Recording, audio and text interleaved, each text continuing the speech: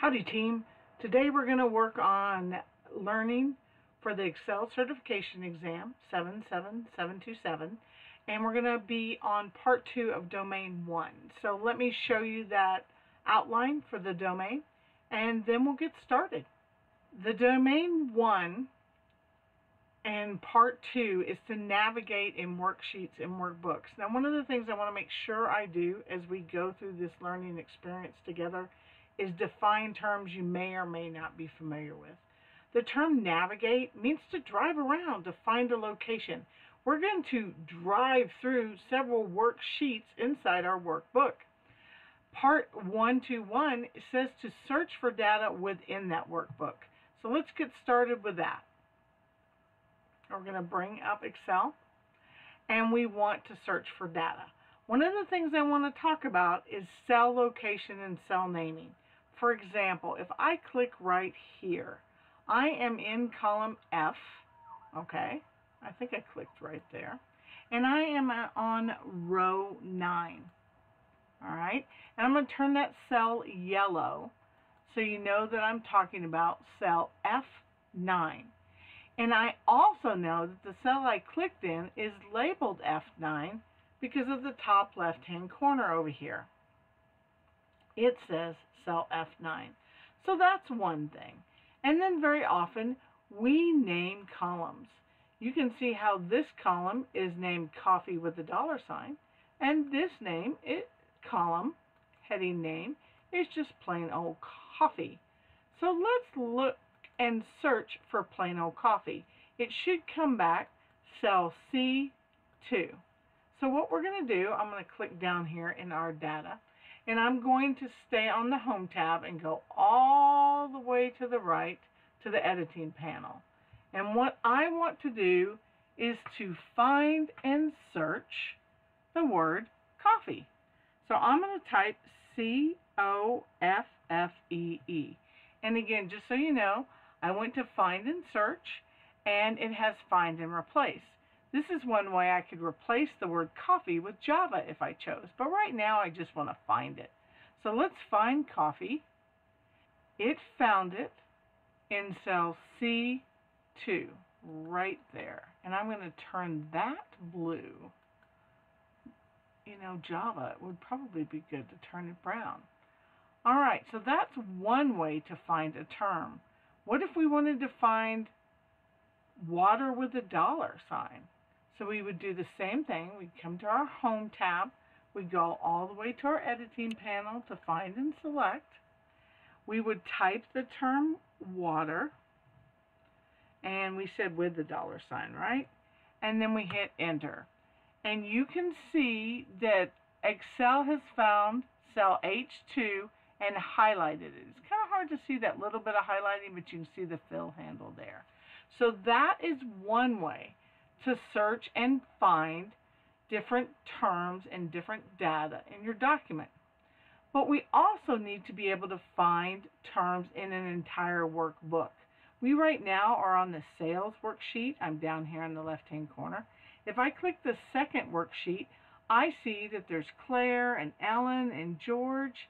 Let's look for George. So I'm going to come back to sales. I'm going to go on the Home tab. I could have stayed on the sales document, but I want to search a whole workbook this time, not just one worksheet. So I'm going to come over here to the editing panel. I'm going to hit find and select, but to find and select, and we want to find George, but George is not listed in this worksheet, in our sales worksheet. We happen to know it's an employee worksheet, but we need to tell find and search, hey, we are not just looking in a worksheet. So we come over here to options, and in options, we say within workbook.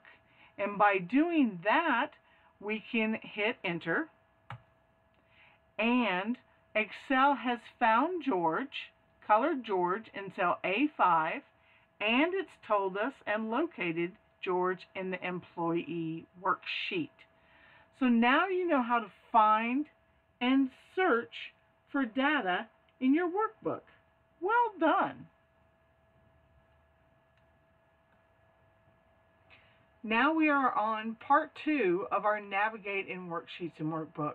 Here it says navigate, and we talked about that. That's driving around and finding something to a named cell, a range, or a workbook element. Let's start with a named cell.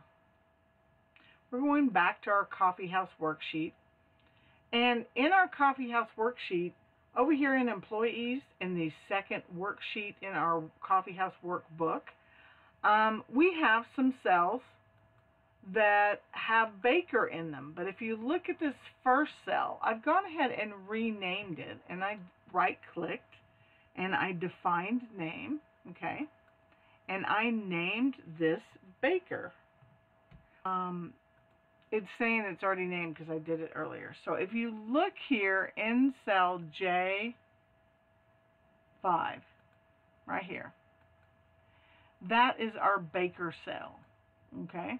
So we're going to color him orange so you know what we're looking at. And we know that cell is named baker because up in our cell name identifier, up here in the top left-hand corner of Excel, it says baker. Whereas these others are just the cell name, J6 and J9. All right, so I'm going to go back to sales. I could stay on the employees or I could be on the graph tab worksheet. It doesn't matter. But we want to search for Mr. Baker's cell. So we're going to come over here to the Home tab, all the way over to the right to the Editing panel to find and search. And we want to find, you know what? Let's try Go To. Let's see if it will take us to Baker. So I'm going to type in Baker and hit OK. And it took us right to Baker's cell. It filled in Baker in our name identifier over here. And we now know that's cell J5. All right. I'm going to take you back to the sales, and we're going to talk about a range of data that has a name. Over here is the prices of our coffee, our espresso, our water and muffins, and a column for them. And later we'll use things like this with a name, a range name area, for a formula. Right now, I have right-clicked and renamed and defined this area as prices. So those are the prices indicated for coffees and espressos and waters and so forth. And what we want to be able to do is go to that range named prices. So we're going to come again to our Home tab, go all the way over to our Editing panel. We're going to find and select, and let's use Go To. Let's go to that name of prices. I click Enter, and Excel highlights the range and says this range is called prices.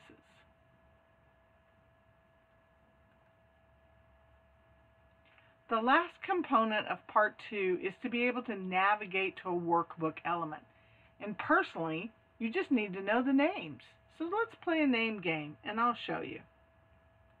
We're back at our coffeehouse data. And one of the things you need to know about are our toolbars. We have a ribbon, which is this whole area here. And we have tabs. File tab is how we save as the first time we save it, but it also leads us to the backstage view that lets us know what information is here and how to protect our workbooks and how to print. Home is a tab, Insert is a tab, Draw is a tab. You may or may not have Draw on your tabs. I've added that because I use the pins to work with my students at a distance.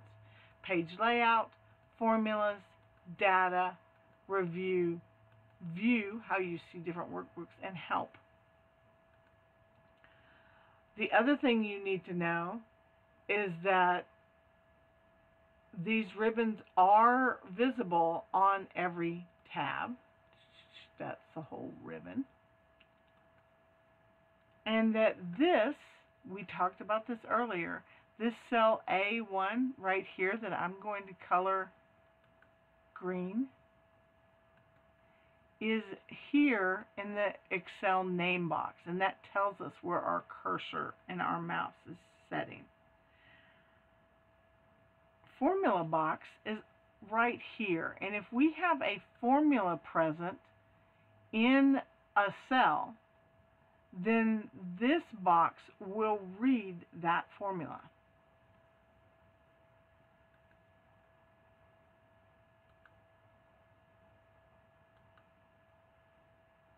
So, if I wanted to know the average pay of our employees per hour, I would come to the Home tab, go to the Auto Sum, and go down to Average.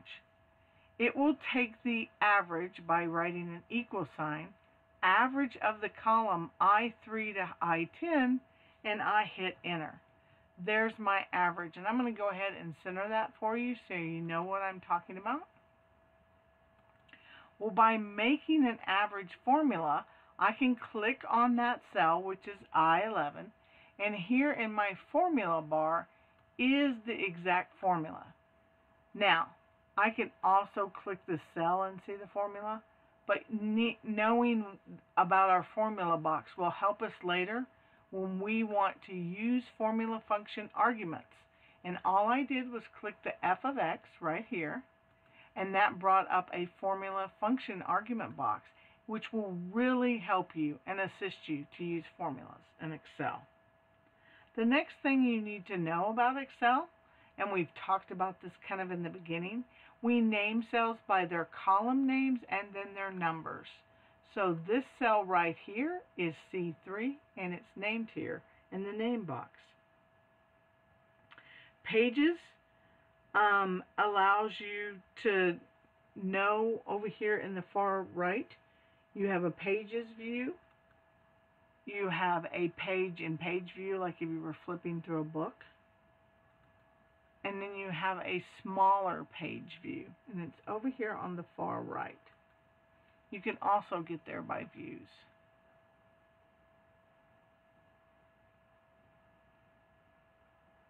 We also have a zoom slider. Sometimes the data you have is a little bit too small to see.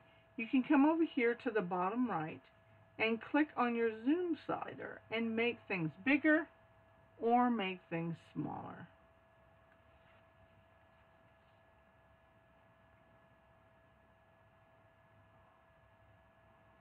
And then we also need to remember that this whole Excel file is a workbook, which has several worksheets, and these tabs lead to the worksheets.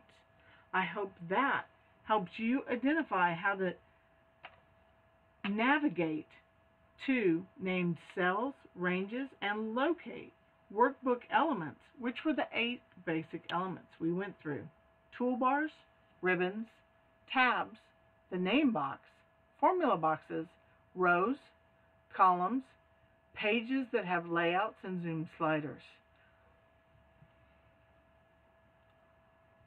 Our last third portion of navigating worksheets and workbooks is how to insert and remove hyperlinks.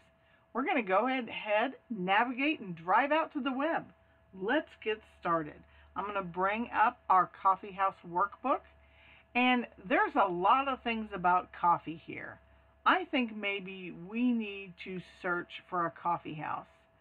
Starbucks is really popular. I hope I'm not breaking copyright, but that's what I think we should do.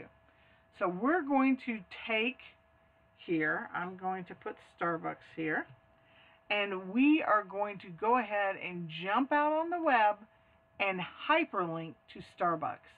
So I'm going to go to Insert, and at the Insert tab, I am going to go to Insert a link. So I went to the third tab, Insert. I went all the way down to the Links panel, and I clicked on Links. And now it says, where do you want to go? Text to display is if you don't want the URL or the unique resource locator address to show up, but we actually want to go out on the web. So we say we want to go to the web. If we wanted to hyperlink in the document, we would use this. If we wanted to hyperlink to an email address, we would use this. So I'm going to type www.starbucks.com. But I'm going to go ahead and use that same address up here in my text display. Some people like to see the whole web address, and some people just want to see the title of the location. For right now, we're going to show you the whole web address and click OK.